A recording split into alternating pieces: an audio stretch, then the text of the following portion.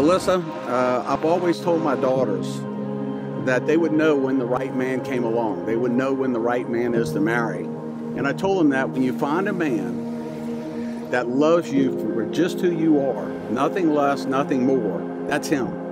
And I believe we have that today. I am certain we do.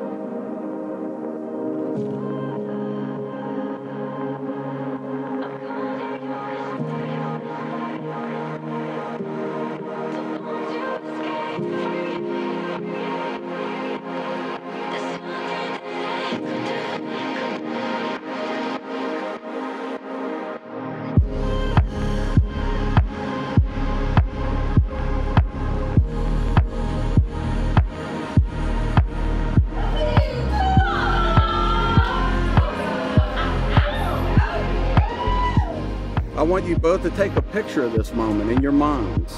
Remember the love and the passion you have for one another.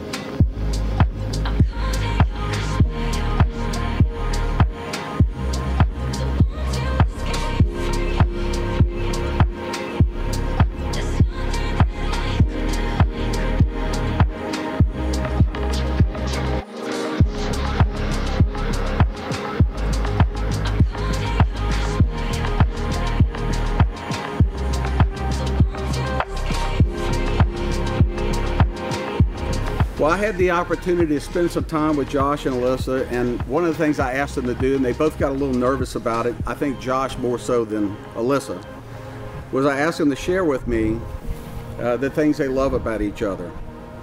Josh, I'm going to read to you what Alissa wanted you to know about her love for you. Alissa says, "I love how Josh challenges me to be my best self. I love that Josh is a perfectionist and works tirelessly on all his entrepreneurial endeavors. She loves how you run to the mirror to talk to yourself when you get pumped up about something." I'm not sure exactly how that goes, but I bet it's good. She loves your fearless and caring heart. Alissa loves how safe she feels when she's with you. Alissa, as you know, Josh is a man of few words, but he loves you dearly, I can assure you. Here's what he wanted you to know about his love for you. He loves that you love children. He loves that you have a love for children. He loves your infectious smile that you have all the time. Josh, you may kiss your bride.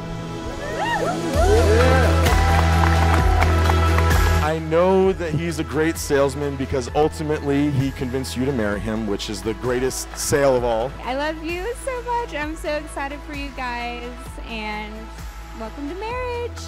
And now I get to ask everyone to please lift a glass to my son Joshua, and get this, his wife Alissa.